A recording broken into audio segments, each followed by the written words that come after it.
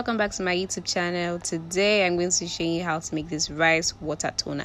Not just that, I'm also going to be trying out for 7 days to see what the rave is about, so stick with me to find out.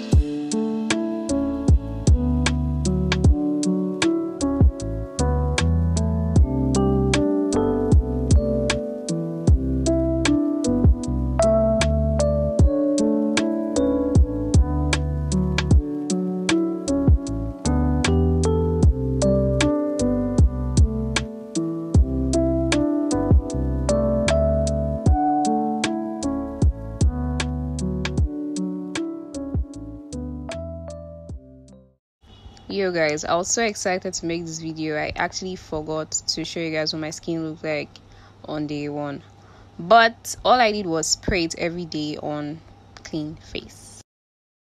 By day 2, I don't know, I wasn't really seeing much difference. I mean, my skin still looks the same. I think by day 3 that gigantic pimple on my face, reduced a bit.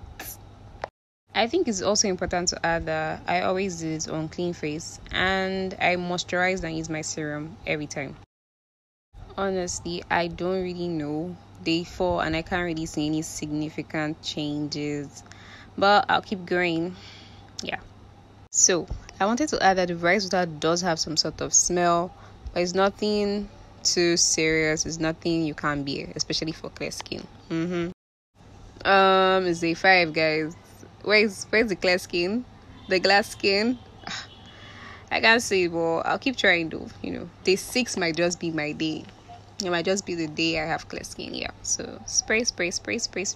And yeah guys, if you see, I always applied it to my neck also. Really important. Also, don't forget to do a patch test because of reactions. I think that big pimple reduced a bit, but that's about that. No clear skin yet, so like I said, day 7 might just be my day. Guys, I literally just woke up, but I don't know how my skin, I really don't know. I think it looks brighter, right? Yay! And it's result day.